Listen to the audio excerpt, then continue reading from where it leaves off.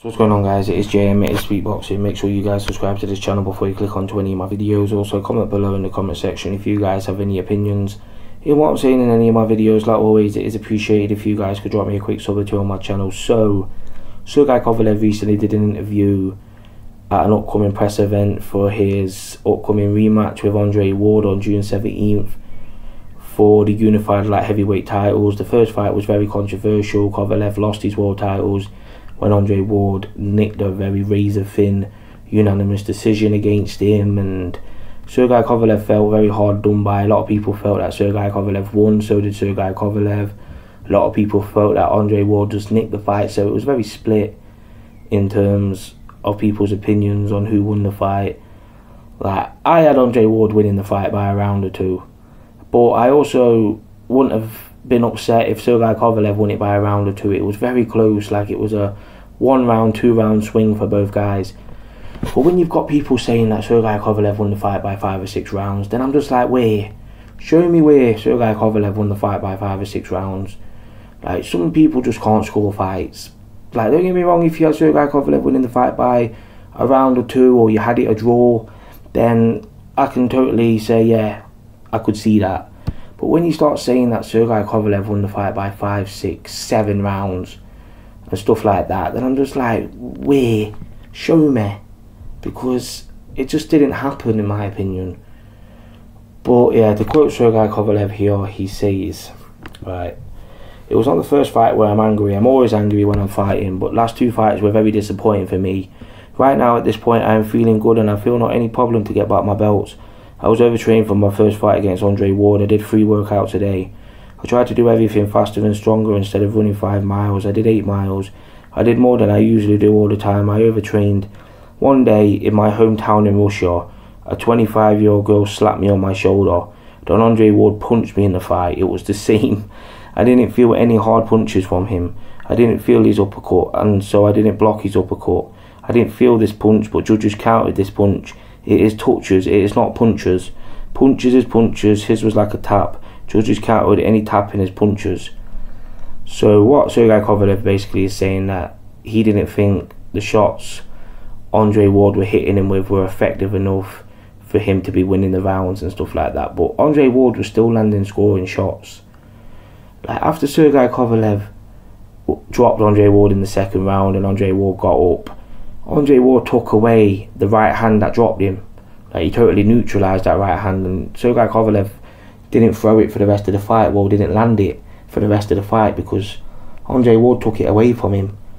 And Andre Ward sucked SERGEY KOVALEV into his own game plan by making it a very messy fight on the inside, wrestling on the inside, landing the sneaky shots on the inside. This is what Andre Ward does. Like, some people are acting like they've never seen Andre Ward fight. Like, this is how Andre Ward fights when it's a tough fight for Andre Ward. Like, he gets on the inside, he wrestles, and he lands these sneaky shots. Like, Andre Ward has a very, very good ring IQ. So he can adapt to certain ways to win a fight. Like, Andre Ward hasn't lost a fight since he was 13 years old. And he can adapt to styles, Andre Ward, and he managed to adapt to SERGEY KOVALEV as the fight got later and later.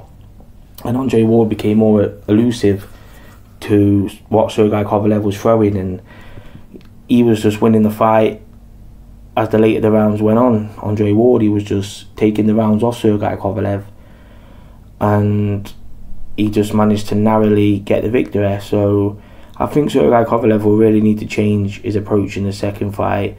He needs to really not let Andre Ward off the hook. If he gets Andre Ward hurt, he can't let him off the hook. He needs to try and finish Andre Ward, because after that first knockdown in the first fight, SERGEY KOVALEV didn't really put it on Andre Ward, and he managed to let Andre Ward get his legs back and stuff like that, and Andre Ward got into the fight, got into a rhythm, and SERGEY KOVALEV can't allow him to do that.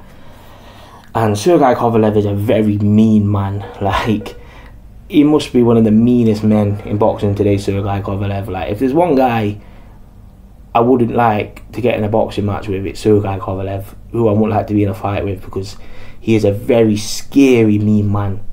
Like, this is a guy who's killed somebody in the ring, and then in his next 8 fights knocked out his next 8 opponents. Like, some guys you see it having a psychological problem after they've severely hurt guys in the ring and stuff like that. Like, they kind of lose the killer instinct. Sergey Kovalev killed a man in the ring and then went out and was still knocking guys out cold. Like, this is a very mean man.